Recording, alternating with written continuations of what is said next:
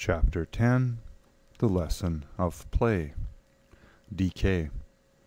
One day I visited 79-year-old Lorraine at the hospital. She had just been diagnosed with lymphoma. With white hair and bracelets, she was sitting up in bed talking with her family. Despite the grim outlook, I remember feeling that I was intruding on a happy family gathering. I introduced myself and asked if I could come back another time when she wasn't as busy. "Sure, I love visitors," she said with a smile. As I left, I wondered if she knew exactly why I was visiting her. But she was very aware of what was going on. She was dealing with cancer. When I came back the next day, Lorraine had the radio on and was dancing in the privacy of her room with all of the enthusiasm of a 17-year-old. As I watched her, I thought about a cliché that nonetheless seemed so true in this moment. She was dancing as if there was no tomorrow. Lorraine looked over as she shimmied about. I smiled and said, "What you doing there?" "The Watusi." "And why are you doing the Watusi?" "Because I can." She was right. We want to play because we can. Yet we also suppress the urge. Fortunately, Lorraine knew how to let herself play, even when facing serious illness and decay. The dying make the need for play perfectly clear. As you listen in on their conversations with loved ones, it's obvious that those moments they had shared in their leisure time, in their fun time, at play, are the moments that matter at the end of life. They'll say, "Do you remember the time we went to the beach?" And, "Do you remember when we rode our bikes in the country?" They'll reminisce about all those Sundays when we took the kids to the park, and the funny faces Joe could make. The answer to the question, "Why is play a lesson?" can be found in deathbed regrets. The number one regret people have when they look back on their lives is, "I wish I had not taken life so seriously."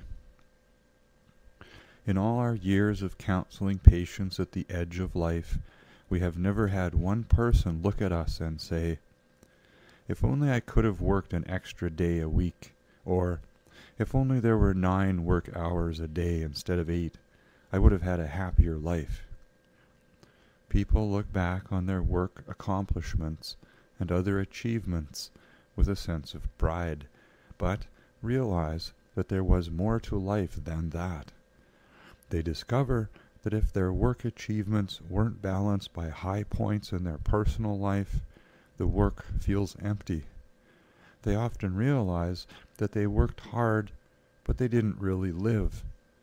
As the saying goes, all work and no play makes Jack a dull boy.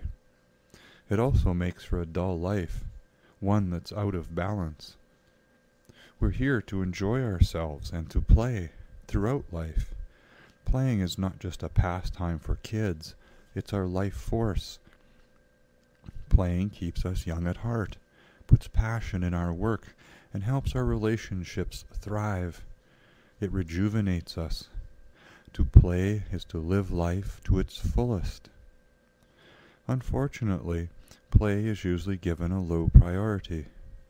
While it is true that placing a high priority on work is useful, since we all must take care of ourselves and our families, this priority has been taken too far. Too many people feel a desperate need to be constantly productive, successful, and always achieving. This generation knows how to do, but doesn't always know how to be. The problem is usually not that someone is working 8 hours a day at his or her primary job, then an additional 4 nights to make the mortgage and put food on the family's table. If you absolutely must work 2 jobs to make ends meet, then you must work the 2 jobs.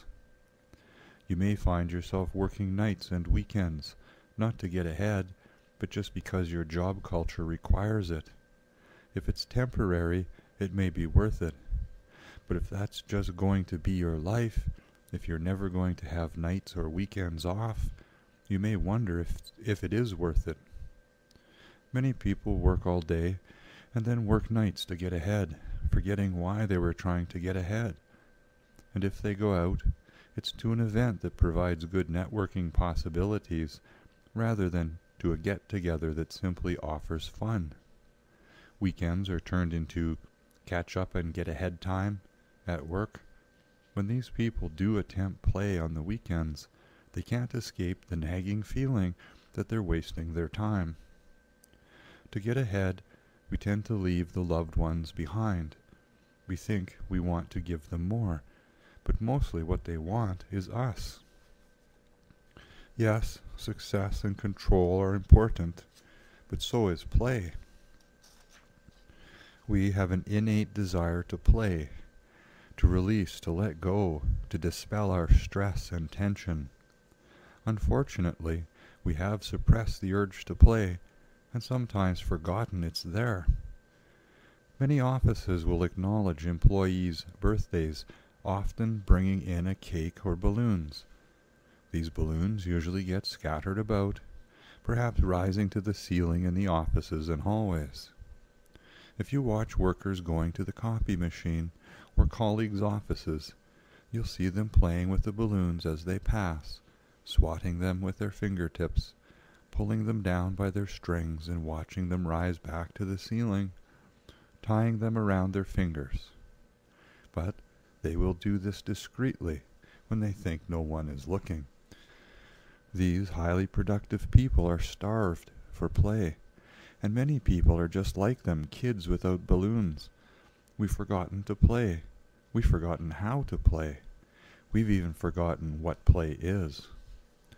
We have to remind ourselves that play is doing the things that bring us pleasure, for pleasure's sake. Play is an experience of fun that transcends all boundaries. Anyone can play with others of the same or the opposite sex, of any race or religion, of any age. We can even go outside our species to play. Most of us derive great joy from playing with our pets. Playing is our inner joy, outwardly expressed. It can be laughing, singing, dancing, swimming, hiking, cooking, running, playing a game, or anything else we have fun doing. Playing makes all aspects of life more meaningful and enjoyable. Work becomes more satisfying. Our relationships improve. Play makes us feel younger, more positive. It's one of the first things children learn how to do. It's natural and instinctive. Isn't it sad that most lives have so little pure playtime?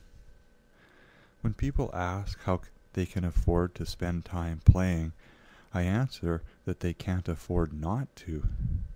Play adds balance to our lives and improves our mental states.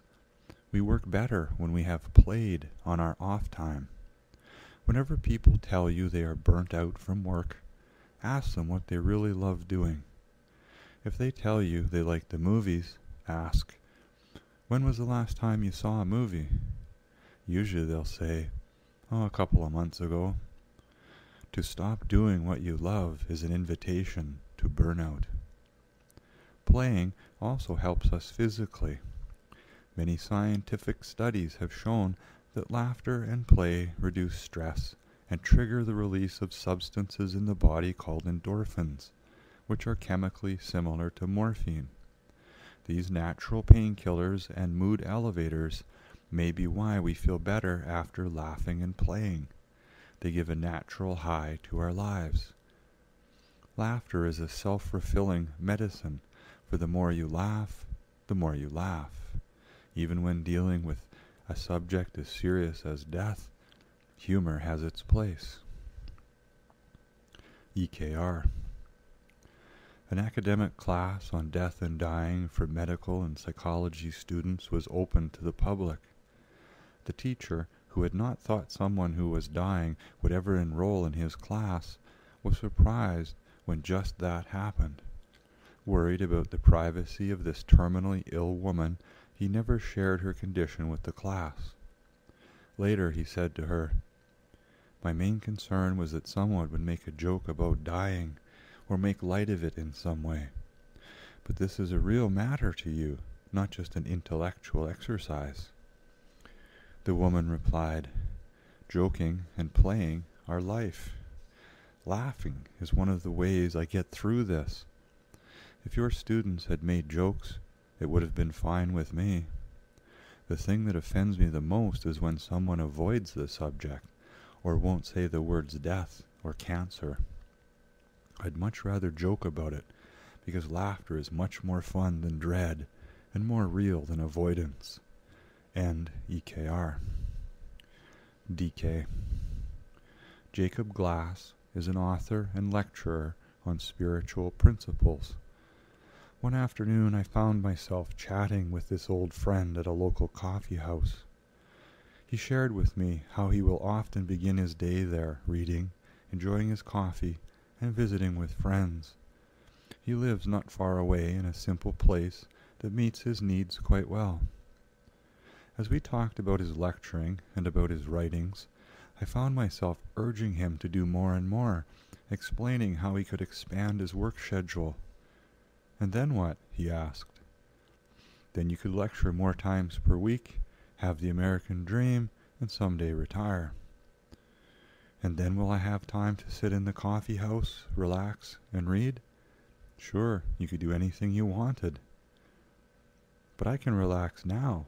I have days off. I have time to enjoy my life, to take walks, to see plays, to have long lunches. Why should I focus all my time on being productive so that someday I can enjoy my life? I'm enjoying it now."